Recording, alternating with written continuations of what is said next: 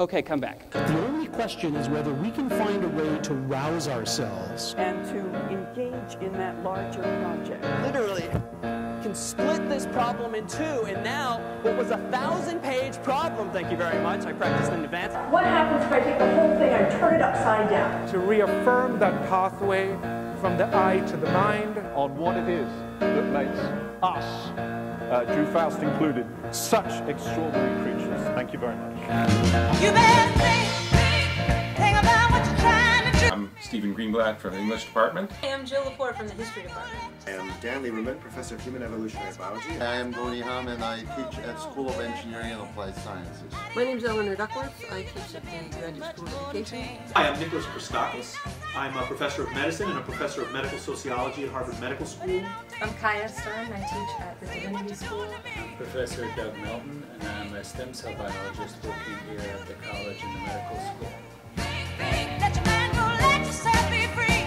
Oh, freedom, freedom, freedom, oh, freedom, yeah, freedom, freedom, freedom, freedom, freedom, oh, freedom.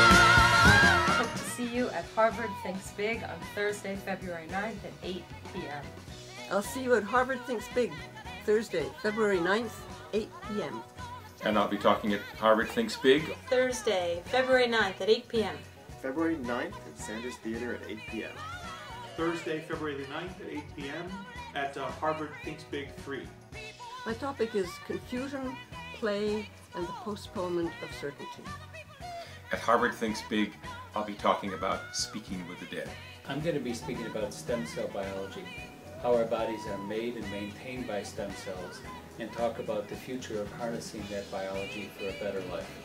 Acting big and daring to see. I study history, and there is nothing bigger than the past. How and why social networks are like carbon. I'm going to Harvard Thinks Big because there are 7 other wonderful speakers whose ideas I want to hear.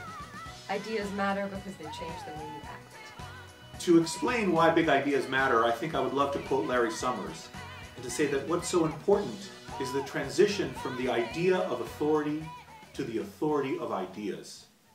Understanding ideas and how they rule our lives is a key part not only of a Harvard education, but being a productive and happy citizen. Freedom.